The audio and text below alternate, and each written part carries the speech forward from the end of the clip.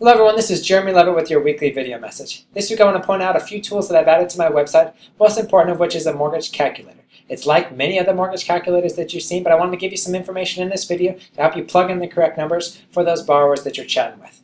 Theoretically, a lot of the mortgage calculations should be done by me, so send your clients my way. I'll help them understand exactly what interest and payments and all these fun things that they're going to be dealing with. But if you've got that client that just wants some quick information from you, my mortgage calculator is unbranded, so you can send them the link. It doesn't have a giant picture of me or W.J. Bradley or anything like that, so it's a good link for you to send over to them, gives them the information they need.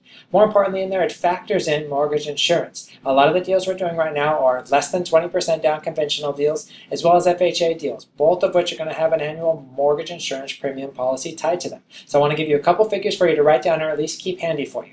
If you're doing the mortgage calculator for an FHA loan, under the mortgage insurance, put 1.35%. Put that in there and you're all set for the FHA loan.